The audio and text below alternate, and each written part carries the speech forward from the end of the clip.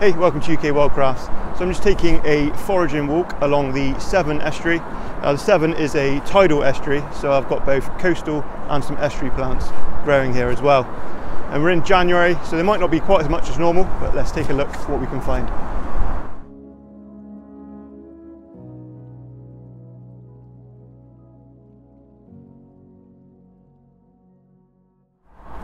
This is rock samphire, a nice edible member of the carrot family, the Apiaceae family.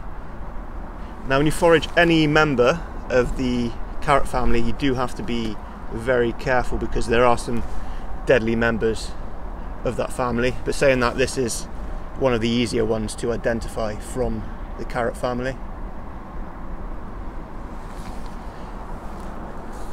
Now I'm taking this walk in January, and you don't always find this plant in the UK during the winter, but in milder winters like we're having this year, you do often get a flush around January time. Rock samphire is a coastal plant, and it grows on rocks and cliffs all around the coast, and it's often in areas that are quite difficult to reach, and it always grows above the high tide line.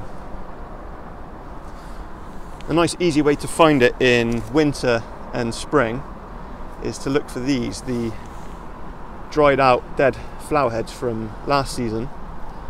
And you see they're quite distinctive looking, and they're sticking up out of the rocks. And you just follow those down and you'll find the fresh growth growing at the base.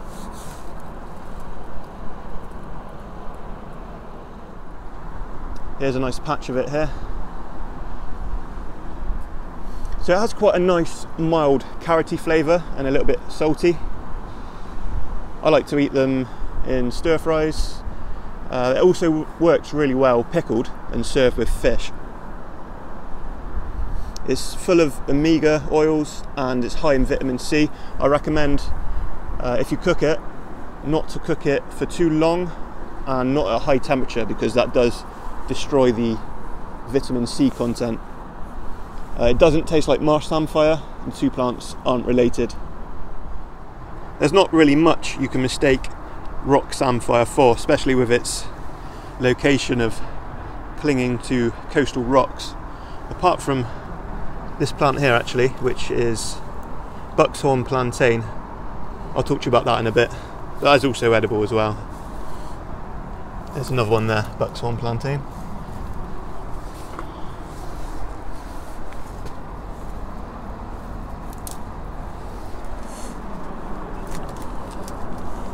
So the leaves of rock samphire are green and succulent, and they separate to look a bit like antlers. If you break a leaf and crush it and smell it, you'll get a bit of a smell mixed between carrot and aniseed.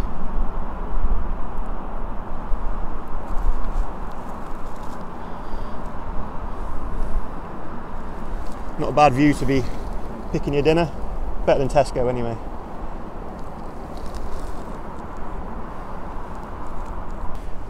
As you can see, this plant here is in flower, which for January is quite unusual, but handy for this video. So you can see here that this really is a member of the carrot or Apiaceae family, because it has umbel clusters, like umbrella-like clusters of flowers. When these flowers open, they'll have 5 petals each, which will be green or going towards yellow. And you can see behind the flowers you've got quite distinctive looking bracts, those pointed leaves. And also where the umbel meets the stem, you've got bracts there as well.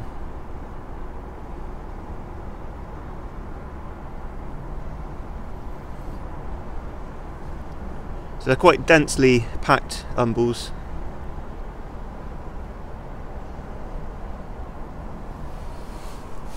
You can eat these as well, by the way, the flower heads. They're quite tasty, and the seeds as well when they form. Just one little extra note, be quite careful when you're harvesting it.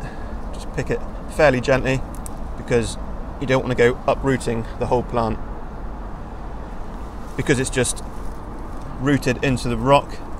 Sometimes they're quite weakly rooted, so yeah, just be quite careful, or even just snip them off with scissors. So these plants here are sea radish. All parts of this plant are edible, and it can be found all year round. It's biennial. In its first year it will form a densely packed rosette,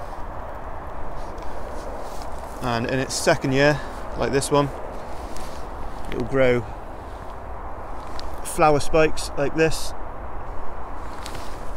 with cruciform flowers. This is a member of the Brassica or mustard family, and they all have flowers with 4 petals in a cross, so they're cruciform flowers. So the leaves usually grow to about 30 centimeters, though I've seen them grow quite a lot bigger than that, and they're divided, and the divisions go all the way back to the midrib. Now the leaves are very rough in texture. I generally don't eat the leaves of the second year plants. They're a bit tougher, not as nice a flavour. I usually find the basal rosettes of the first year leaves. But as I said, you can eat all parts of this plant. You can eat the flowers. My favourite part is after the flowers have disappeared, the seed pods come out, and you can eat those. They're really nice pickled. You can also eat the root of this plant, though you do need permission to uproot it. It's fairly similar to the cultivated type of radish, but not as good in my opinion. They're usually a bit tougher and not as nice a flavour, so I wouldn't bother with those anyway, to be honest. It's just the young leaves, which are good in winter and spring, and then the flowers and seed pods. These are very early in January. They're usually like late spring. So these are the sort of younger leaves you want to be going for. They're a bit lighter green, and the lobes are often like quite overlapped. So I just use these in place of cabbage. They've got a nice mild sort of cabbagey mustard flavour,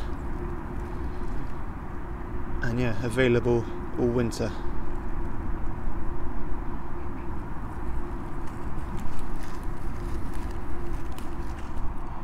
So the only plants you might mistake sea radish for are other members of the Brassica family. And conveniently, here's one right next to the sea radish. This is wild mustard, or charlock, and it's not really easy to identify when it's not in flower, so I'll do a video later in the year on this plant. But yeah, these are edible too.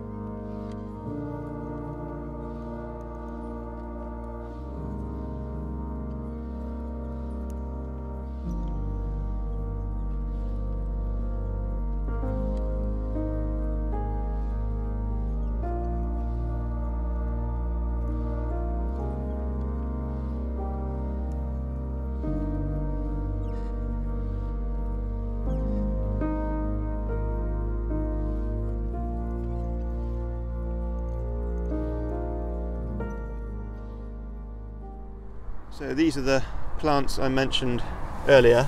This is buckshorn plantain.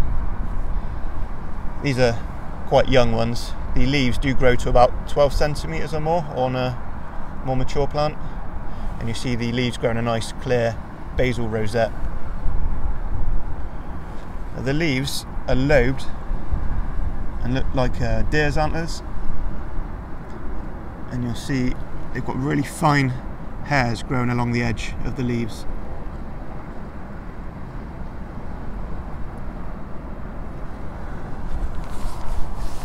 A good way to identify the plant, that it doesn't have the feature now, but in late spring when it starts to flower, the flower stems will grow out horizontally until they reach the edge of the rosette, and then they'll start to grow vertically. So they go out and then curve up, but that won't be until about late spring. So the leaves are quite succulent, and they've got quite a nice mild pleasant flavour like parsley, but with a bit of a salty flavour as well. I quite like to just nibble on these raw as I'm walking around, but you can also just add them into salads.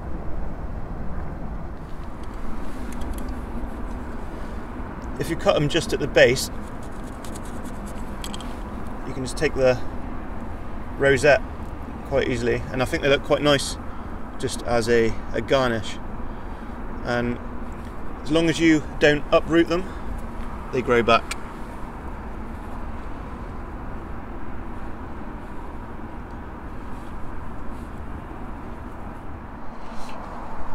There's some more mature ones down in this little cove.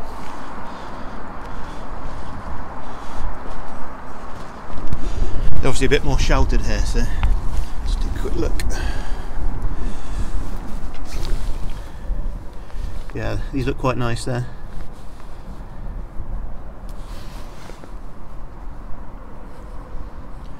So this plant grows pretty much all around the UK coastline. It can be grown out of rocks or near the dunes. You do occasionally get it inland, in fields, but much more common around the coast. It's a very medicinal plant, this. Like the other plantains, they do have quite a lot of medicinal uses.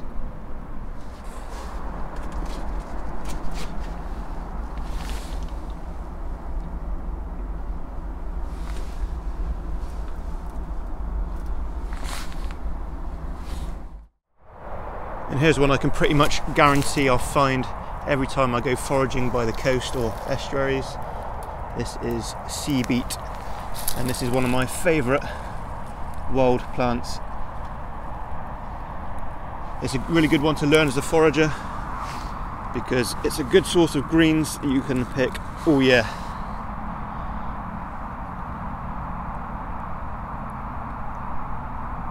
This plant is the wild ancestor of spinach and beetroot. In my opinion, it's much better than spinach because the leaves don't wilt down when they're cooked, and they've got a nice irony flavour. And in April you get the flower spikes come up, and they are probably my #1 wild food. They're really tasty. They're really nice just steamed and then fried in a bit of butter. But like I said, it's a really handy plant to know because you can harvest it all year round. So it's a really good source of greens in the winter.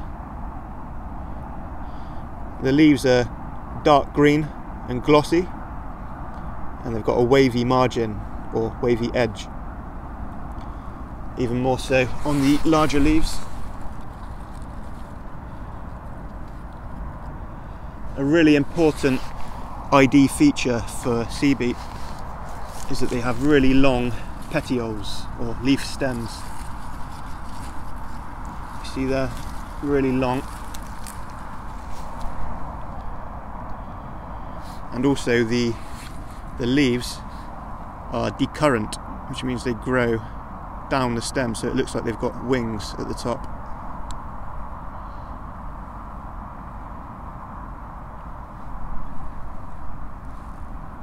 So I always take the stems as well when I'm picking the leaves because they're quite nice and succulent.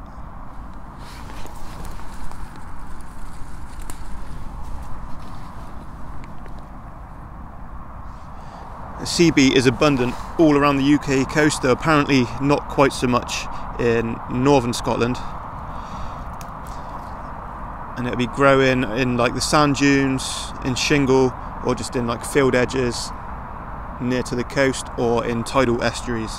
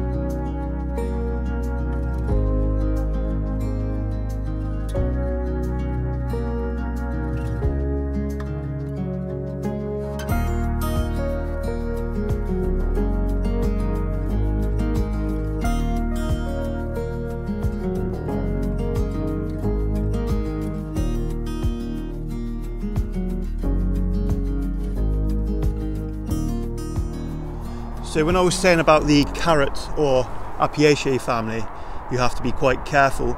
This plant here is one of the main reasons why. This is Hemlock water dropwort, and this is a deadly poisonous plant. So much so that probably just a amount like that, or a few sprigs, would be enough to kill most people. So be very careful of this plant, especially if you're foraging in damp environments like this. Then this plant is actually very common, and I think one of the main problems is it looks fairly edible. It looks just kind of like wild celery, really. So this is one of the plants that people are most at risk of. So get to learn the leaf structure. If you don't know how to identify this plant, definitely, then I would stay away from the Apiaceae family altogether. If you see the leaves, each section has got like a roughly triangular shape, and the leaves are fairly broad, look a bit like flat leaf parsley, and they have tubed margins. Later in the year it will send up umbels of white flowers with 5 petals. Like all Apiaceae, they have 5 petals in umbels of flowers. The flower stems are hollow on Hemlock water dropwort, and they're hairless and they're grooved. But the petioles, the leaf stems, are not hollow. So this is the other member of the Apiaceae family that you have to be really careful of when you're foraging. This is poison hemlock. There's quite a few members of the Apiaceae family that look almost identical to this, like chervil. The leaves and the leaf structure are very, very similar. So I'd say don't eat any plants like that until you can identify this plant 100%. I have done a video on telling the difference between poison hemlock and chervil, but I actually just say I recommend not to eat wild chervil or cow parsley at all, because it's not that great a tasting plant in my opinion, and the risk versus the reward just isn't worth it. But this plant, the stems, the leaf stems, the petioles, they don't have a groove running down it like chervil does. They're perfectly rounded and they're smooth and waxy. They don't have any hairs on them, and they often have red flecking on the stem. It looks like someone's flicked red paint onto the stem, but these don't really have it yet because they're quite young plants. That doesn't really happen until they start to mature. And something else is, if you get the one of the stems or you crush the leaves and smell it, they've got a really unpleasant smell. If you've ever had any like hamsters or gerbils, it's basically the smell of the bottom of the cage, you know, called the sawdust. It's a really unpleasant, musky smell. So yeah, another plant to be very aware of if you're a forager, poison hemlock.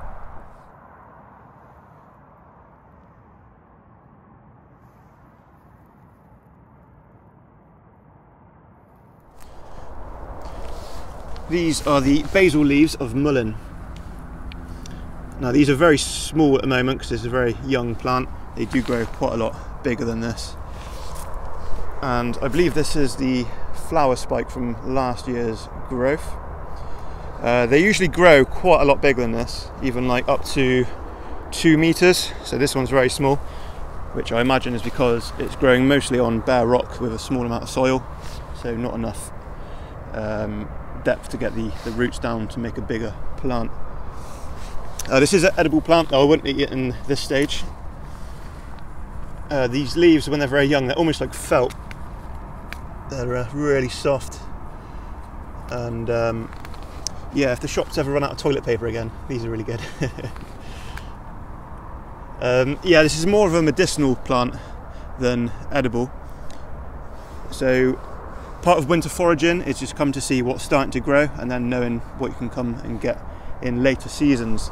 So I know that these will produce the flowers because there's flower spikes here, and these are really good for like sore throats. You can make a cough syrup out of the flowers, so I might do a video on that. I'll come back later in the year and collect some of the flowers.